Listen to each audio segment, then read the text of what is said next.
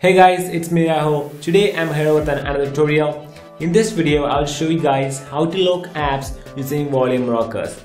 First, you need to download an app called Oops Unlocker. It is free in Play Store. Once you download the app, open the app, then you can read through these tutorials very quick.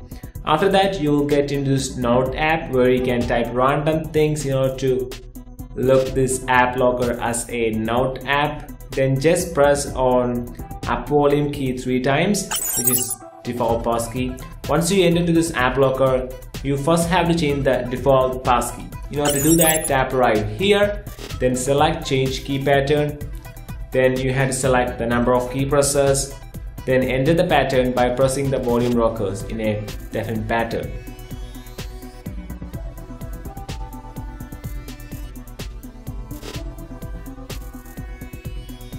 Then go back, tap on that app arrow and then go to open unlock list.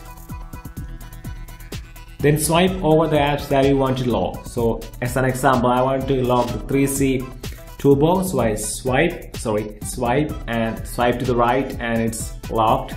Then go back, then just select right that on that tick mark, then go back, and when I try to open 3C toolbox, just blank, nothing displays. And when I press that passkey or key pattern like up, down,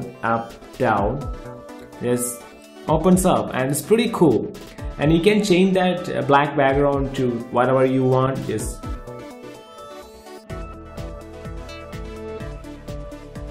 So once you are entered to this Oops Unlock, you'll see this menu, and what you want to do is go press on this, and then you can select black, none and custom. That means that you have seen that black background. You can change to some custom wallpaper or something like that, some custom pictures or something like that. You can change that. You can set to none, and also you can set to black. I really recommend you to set to black because that is cool, because now nothing looks suspicious. If you want to remove an application from this locked application list, just swipe over and it's gone. It's now unlocked. And again, I'll show you guys. Just select, click on that and then select open unlock list. Then swipe over the app which you want to lock. So I'm gonna lock Chrome. Swipe over and select the tick mark. Then go back. So after that, when I try to open Google Chrome, just black. You can also set a custom background or wallpaper, or you can set to none. So in order to unlock this app, you have to press that pattern key or that passkey. So up, down, that is my passkey and it's unlocked. It's pretty cool.